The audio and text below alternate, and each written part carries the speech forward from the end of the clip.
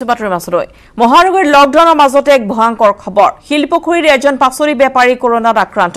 অশোক দাস নামৰ পাচলি বেপাৰীজন আক্ৰান্ত হৈছে কৰোনাত দেওবাৰে নিশালৈকে পাচলি বিক্ৰী কৰিছিল অশোক দাসৰ পৰা বহু লোকে কিনিছিল পাচলি 3 দিন আগত অশোক দাসৰ স্বাব পৰীক্ষা কৰা হৈছিল আৰু পৰীক্ষাৰ ৰিপৰ্ট নহাকৈ পাচলি বিক্ৰী কৰিছিল অশোক দাসে নৱগ্ৰহলৈ যোৱাৰ পথতে অশোক দাসৰ ঘৰ অশোক দাস কৰোনা পজিটিভ হোৱাৰ পিছত এতিয়া সমগ্ৰ শিলপুখুৰীতে এক আতংকময় পৰিৱেশ বিৰাজ কৰিছে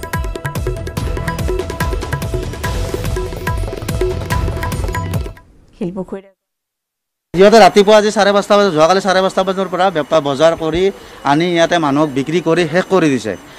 100 মানুহে কালি চব্জি কিনিছে তাহাঁতৰ পৰা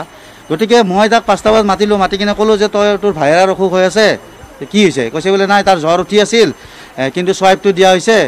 তাৰ ৰিপৰ্টটো চাই দে মই 4 দিন পিছত ৰিপৰ্ট দিয়াটো ডাঙৰ কথা নহয় ৰিপৰ্টটো দিয়াৰ আগতে তোক হস্পিটেলৰ পৰা কি কৈছিল তেতিয়া সি কৈছিল যে হস্পিটেলে আমাক 4 দিনৰ কাৰণে কোৱাৰেণ্টাইন কৰিব দিছিল মই তেতিয়া তই 4 দিনৰ কাৰণে কোৱাৰেণ্টাইন কিয় থকা নাই আজি কিয় তই হাজাৰ মানুহক চব্জি বিক্ৰী কৰি কিনে মানুহক ইমান ধ্বংস কৰি দিলি কিয় তাক মই ধমকি দিলোঁ ধমকি দিয়াৰ পিছত সি গুচি গ'ল 7:30 বজাত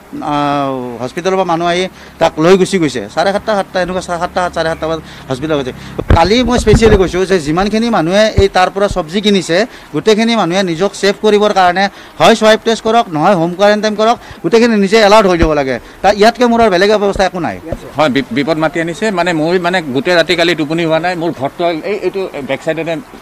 ইয়াতে দোকান দিয়ে মোৰ বেক চাইডতে মোৰ ঘৰত মানে বুঢ়ী মা আছে